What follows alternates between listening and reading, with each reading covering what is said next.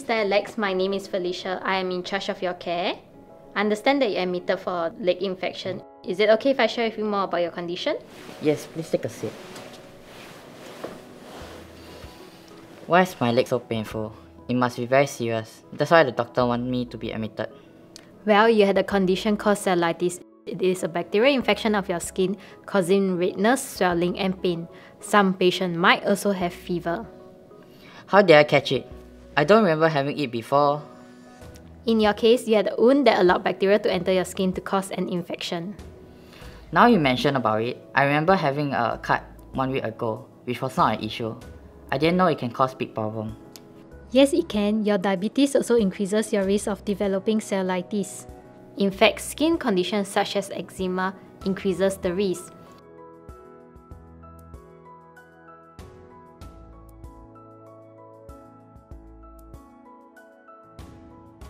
Ah, I see.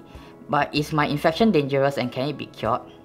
Your infection is not so serious and we have already started you on intravenous antibiotic. That's good. But this infection can still be dangerous. This happens when bacteria spread into deeper level of your skin and into your bloodstream, which may be life-threatening. This infection look like that. Oh dear, I hope it doesn't happen on me. You can reduce cellulitis recurrence by raising your leg, taking care of your feet, and inspecting your food. Huh? How am I supposed to remember all this? Mr. Alex, don't worry about it. I'll teach you an easy way to remember it. Just remember FUM.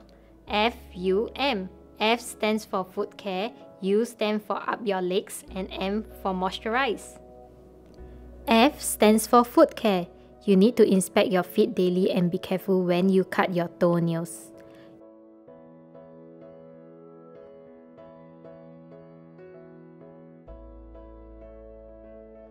U stands for up your leg. It will help if you elevate your leg whenever possible. M stands for moisturize.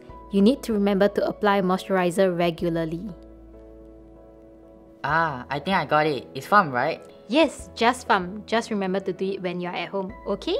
Yes, I will. Thanks for sharing this with me. You're welcome.